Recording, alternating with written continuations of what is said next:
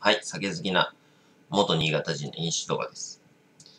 今日はですね、以前、忘れてる人はいると思いますが、多分、半年ぐらい前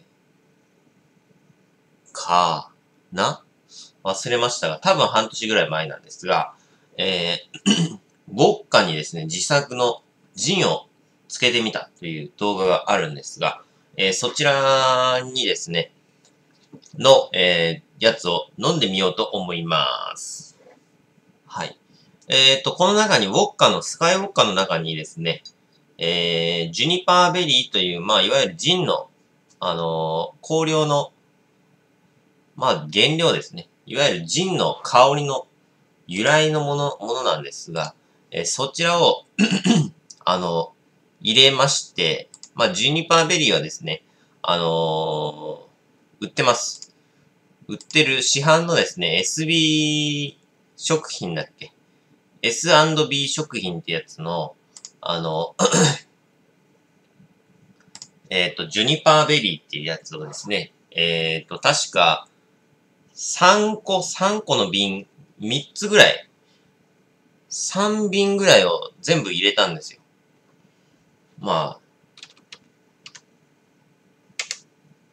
ちょっとググってみましょう。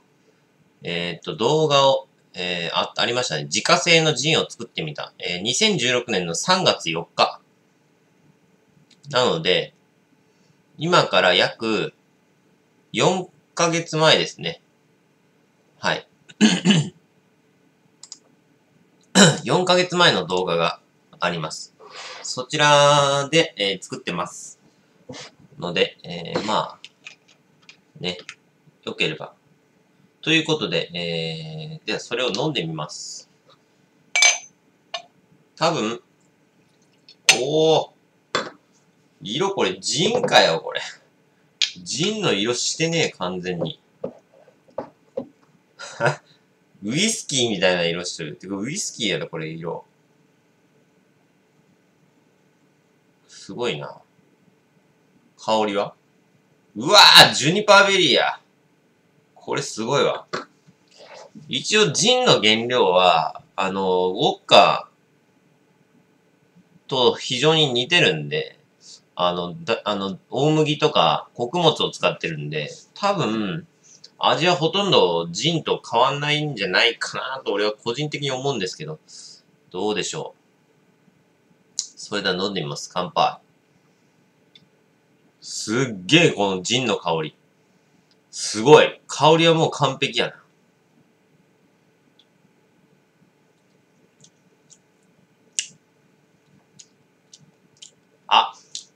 悪くはないけど、ちょっと、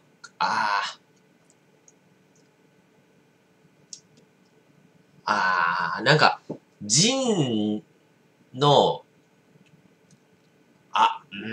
これは、入れすぎやな、これ。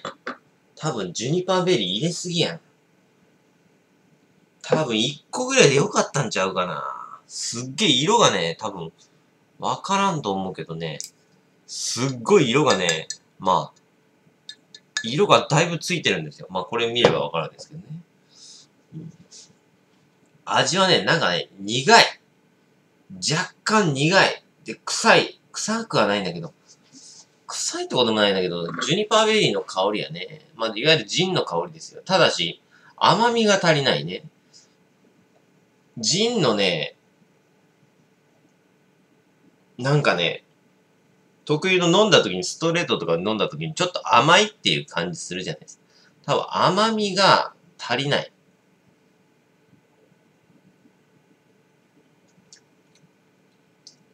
でもそれ以外はすっごいジンに似てる。多分、ジュニパーベリー入れすぎちゃうかな。多分一瓶でよかったんちゃうか。もしくはちょっと、3ヶ月ちょっと4ヶ月か。4ヶ月間寝かせすぎたか。1ヶ月でよかったんちゃうか。そのどっちかですね。ちょっと甘みが足りないんだよね。やっぱね。ジンの特有の、ストレートで飲んだ時にちょっと甘みを感じるじゃないですか。あれがない。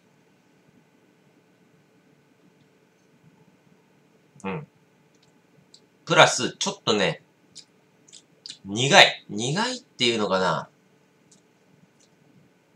渋いっていう、いや、渋くはない。苦いな。うん。ちょっと、緑茶の苦味みたいなのがある。いわゆる、ちょっと渋みっつうか、苦味っつうのかな。でも、結構完成度高えな、これ、おい。完成度高えな、おい。って感じですね。割と、適当に、作った割には、あの、すごい、よくできてる。割と。うん。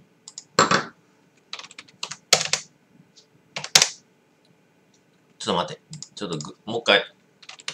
このジュニパーベリー何瓶入れたかちょっとググってみます。自家製のジンを作ってみた。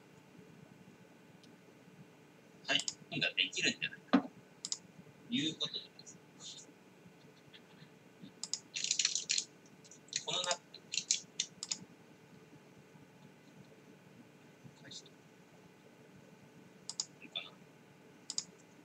多分ね、おそらく一瓶で良かった可能性がある。量を半分にして、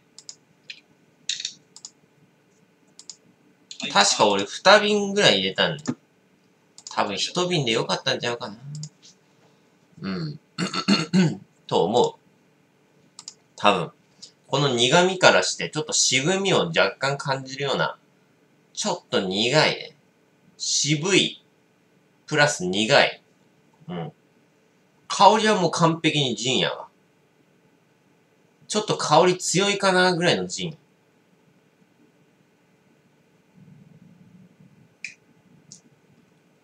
やっぱ味がちょっとあかんな。ちょっと味が、これ液が出すぎてる。ちょっと。かなり味が濃いジンやね。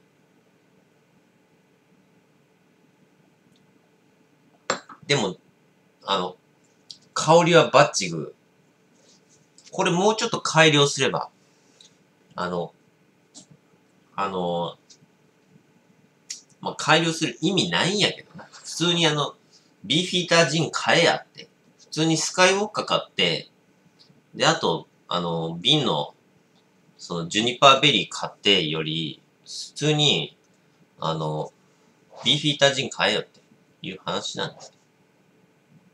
まあ、作る価値はほぼないでしょうね。だってコスパ的にも、だってスカイウォッカ1000円ぐらいやろ。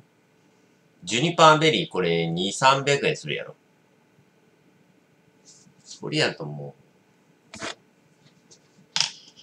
う、これはあかんな。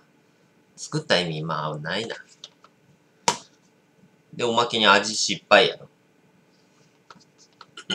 まあでも、案外いい感じにできてるっていうのは、わかった。